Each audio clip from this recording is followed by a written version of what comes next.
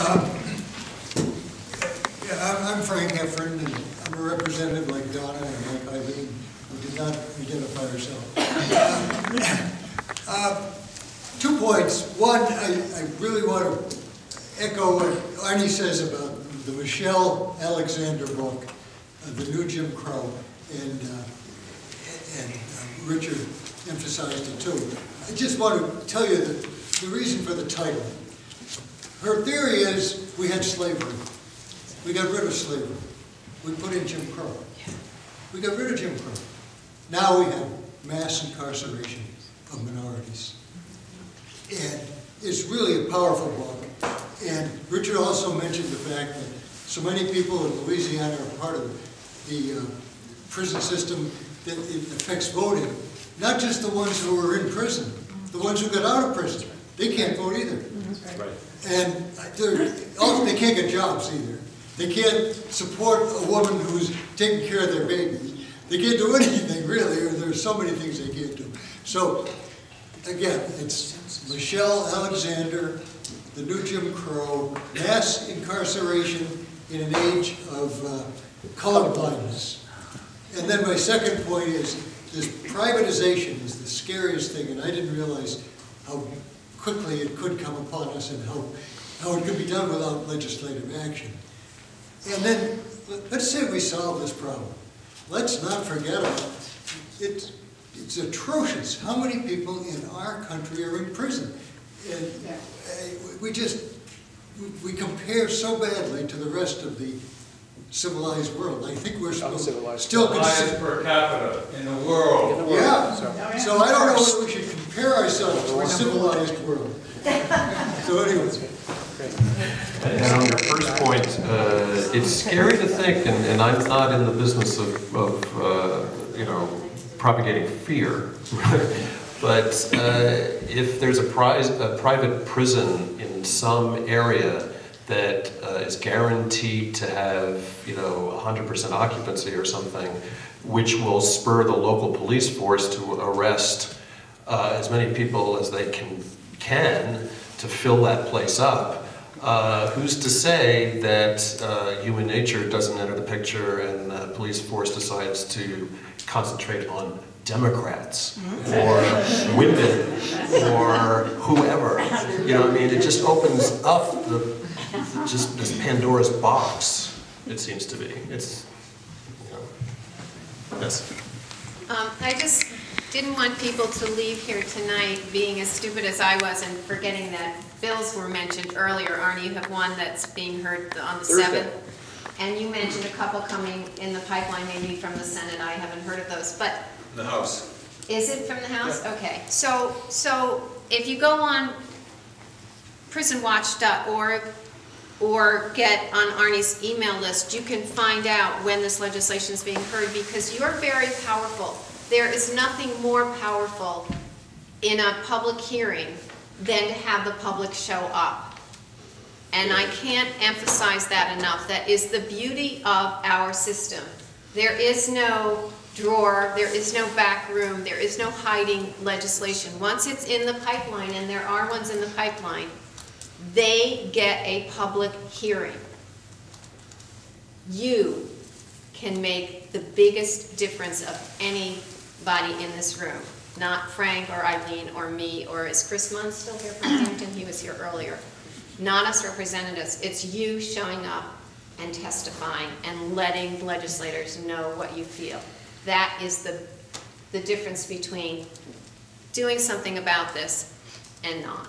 And I didn't want you to leave feeling there was nothing you can do. So please get on their list so you know when those hearings are. Thank you.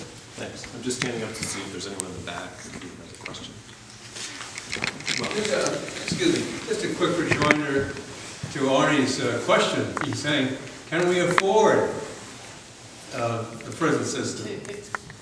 By example, is New Hampshire richer, a wealthier state than Mississippi? Yes. Yes. Yes.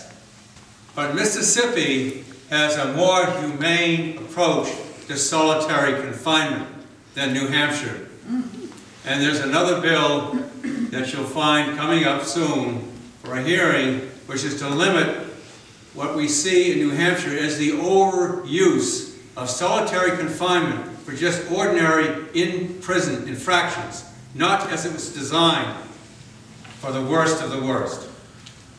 So please look for that as well. Thank you. Sorry. I was going to suggest that, how come they don't consider a bracelet program? That would save the state a lot of money. And the person would have to pay for it. That's part of the community corrections model, is that the person would have a bracelet. In fact, the folks, so we have a member of the union, Matt O'Connor, who works, who was the first person who was put on the community corrections. He was the only person doing community corrections in Belknap County. Everybody had an ankle bracelet that was out on there, and he said he knew better where they were in the community with the bracelet than he did when they were in the incarcerated in the prison. They could empty out content practically if they, because half of the, I don't know how many's in there now, it's over 1,000. But look at all the money they could save with that. Yeah. I commend when somebody mentioned that most, I think it was you said most of the prisoners in prison are not violent. There's a lot of myth. I mean, the public only has to hear about one person. And then it becomes, you know, the media goes nuts on it, radio shows, and it's just one case, and everybody gets punished because of that one case. When most of the guys in there are trying to do good. Yeah, and that's to the point you're making over here about the fact that people can't get jobs when they get out. You know, that's something, you know, it's another thing we've tried to be creative with in the union. I just went back working to the local that I just went back to working with represent security officers, and you know, the folks that you see dressed up nicely at the office building on your way in usually are making $9 an hour or less. So we organized 5,000 of those folks several years ago, and we did it in conjunction with churches and community organizations in the Boston area. And it's not just limited to unions, but to think outside of the box for any organization, you know, that can affect policy. So what we did with our union contract when we negotiated it was that we required the employers to send their managers through a criminal records literacy course. So that, because what happens is you get a Corey report, and just because somebody had one, period, they toss them in the bucket and they don't hire them. They don't realize that, you know, it's a minor infraction or something like that. They just throw it in the bucket. So this would teach people how they're terribly difficult reports to read.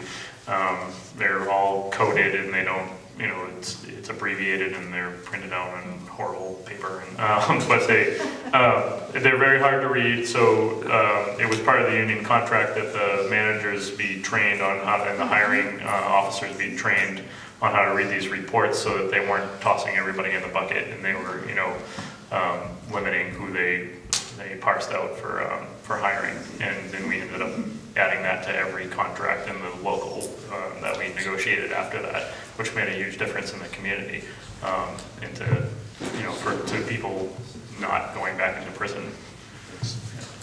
Is there anybody in the back?